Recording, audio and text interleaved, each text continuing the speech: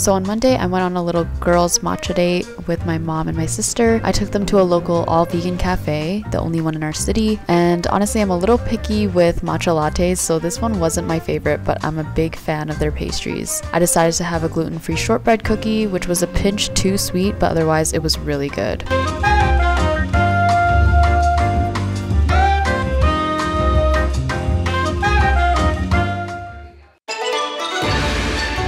Today we're gonna be making Chinese takeout at home. We have some hoisin chickpea bowls. We're gonna meal prep this actually. So we're gonna make a bunch and we have all these veggies to chop. So we're gonna start with those. Katie helped me. Yeah, we're gonna chop all this first. Let's begin. Let's begin, Ellie Jane. So before you chop up this veg, preheat your oven to 450 degrees Fahrenheit and cook some rice. Then chop your broccoli into bite-sized pieces, thinly slice your bell pepper, throw it in a bowl, and toss it in olive oil, salt, pepper, and some chili flakes if you want it to be a little spicy. I know the trays are overfilled, but just don't do it. Bake that for 15 minutes. Someone wants to say hello.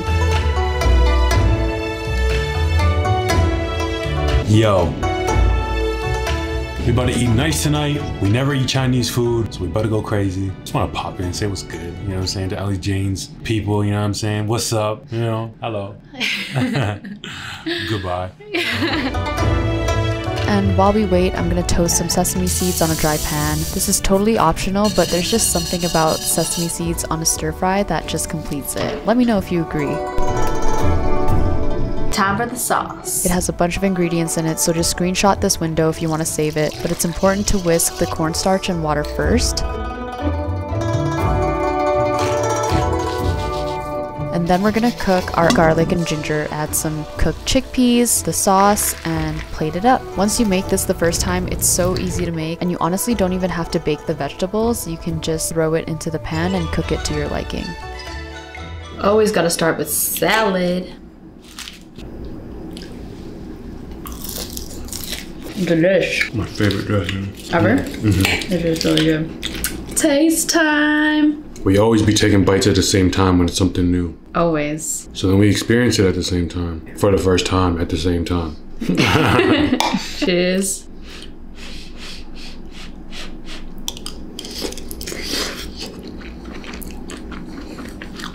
That's so bomb. That's nice. Chinese takeout at home, baby. You gotta try it. You gotta try it.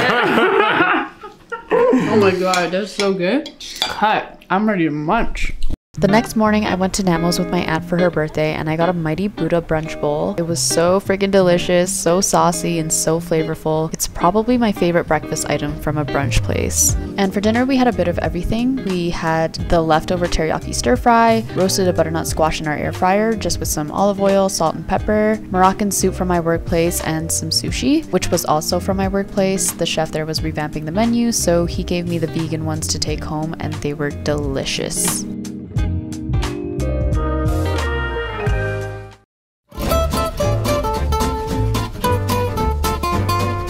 Turn left, sorry. Turn left here. It's a beautiful freaking day.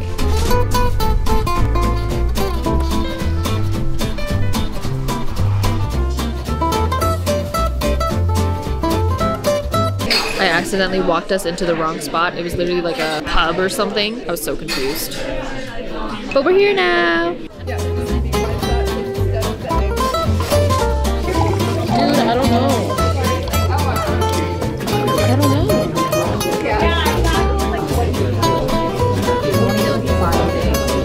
Right? There's so much I want to get. And I grabbed the truffle mushroom bowl this time. It was unreal. I'm kind of going through a truffle phase right now, but not gonna lie, I don't think it's gonna be a phase. I think truffle is near my love for matcha.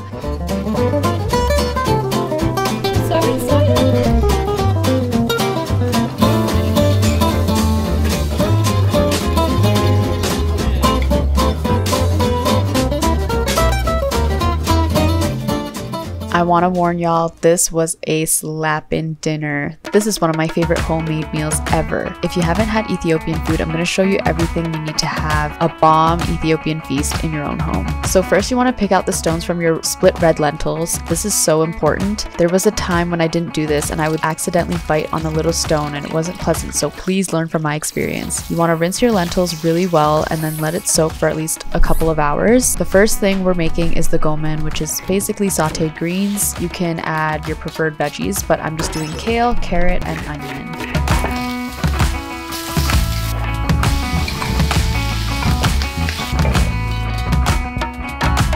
Now we're gonna make shuro, which is basically like a seasoned chickpea sauce. It's one of my favorite things to eat. And once that's boiling, add the shuro powder. Use a cooking utensil to smooth out the clumps, add some salt, and cover it up while it's on a low boil. Then chop some tomatoes to add at the end if you'd like. Katie just got home from the store and surprised us with this. Look at how beautiful. Thank you. Oh. And banana chips. While that cooks, we're gonna move on to the misirwut, which is basically a red lentil stew. This is really flavorful and also super easy to make. So we're gonna heat some olive oil on medium-high heat, cook some onions, garlic, and ginger, add some tomato paste and give it a couple of minutes to cook down. At this point, you would add the berbere powder. It's very spicy, so please be careful with this if you're sensitive to spice. Make sure not to over or undercook this. So now we're gonna serve it up with injera. Injera is a very spongy, sour, flatbread type of food that you use as your base and your edible plate. I approve. This is pretty good.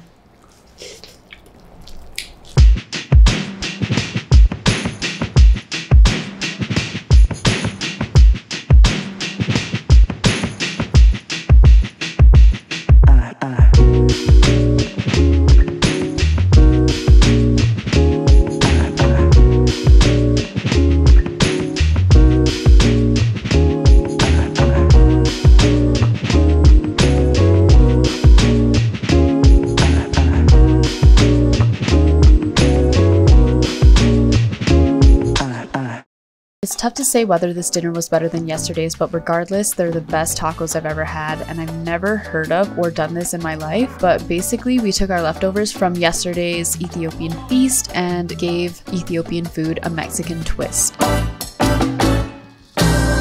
So first I made pico de gallo, and once you've had it, you pretty much don't want those jarred Tostitos salsas anymore. It just doesn't hit like pico rico. You want to do this part first to let it marinate as you prepare the rest of the meal. Here I'm making a taco sauce to drizzle on some of the tacos. It's delicious. You can use it for burgers, fries, tacos, sandwiches, literally anything. And then I made a quick taco seasoning mix. Make a bunch of this and you can use it for future taco nights, which I'm sure you'll have. Then cook some chickpeas on a pan with olive oil and your taco seasoning. I had a flex one time. Oh crap, I dropped one. Now it's time to assemble the tacos. Really have fun with this and get creative. I think I made 3 main types of tacos for us, but we played around with the combinations as we ate. The first one was a shako, which is the shuro-based taco. Then we have the mako, which is misir-based. And lastly, the chaco, which is chickpea-based. If there's anything you should make from this video, it's these. If they don't taste good to you, you probably just messed up with the cooking because this is some of the best food I ever had and I couldn't believe I made it. 10 10s out of 10. Yo, that's so good. This is so good. You need to make this right now. Yeah, you slap.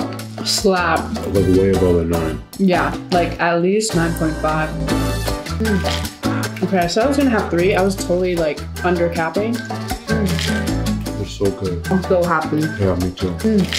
Holy crap. That's like some of the best food.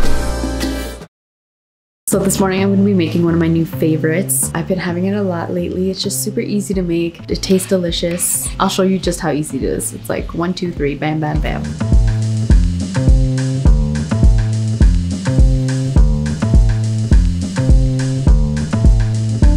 I'm going to put some Frankie on it. Never done this before. I normally just eat it by itself, but so good. If you have really good hummus, you don't have to put like seasoning on top. So I just did a bit of an outfit change, but I got the cilantro. I just wanted to make a little pico de gallo type salad to add onto our rice bowl. So we're gonna have this coconut chickpea mushroom dish that I made a little while ago, and I batch made it so that I could freeze some and defrost it for a dinner like this where I don't have time to cook after work. I will insert the recipe here, but it's super easy to make. You just saute onions, garlic, salt, pepper, turmeric, coconut milk, chickpeas, and cilantro. You could add spinach, mushroom, any type of vegetables really, but this is one of our favorite dishes to have. But yeah, we're just serving it up with rice, some little falafels, and the pico de gallo, and yeah, I'm really excited to have this dinner. I love this meal. It's one of my favorites.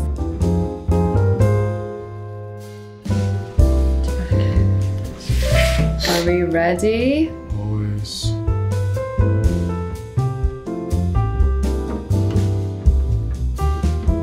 Amazing. The pico is crazy. Pico salad? I'm calling it pico salad. So good, right? This is really good. Yum. Really good. Ellie Jane holds it down. Yeah, and it's nice, like, eating it differently. It's kind of fun. There's a word for that. You know, like those castles? A moat. The castle with the water around it, and then you have to like cross the bridge. You have like a moat around your rice. Shall we have some sushi? I'm with it. Okay, mine's kind of falling apart, so. Go, just do it. Eat right away. Amazing. Secure the cilantro bag. I'm gonna try it with a bit of.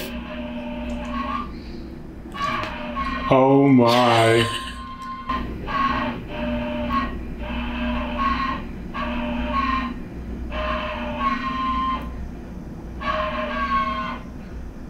I actually can't believe this.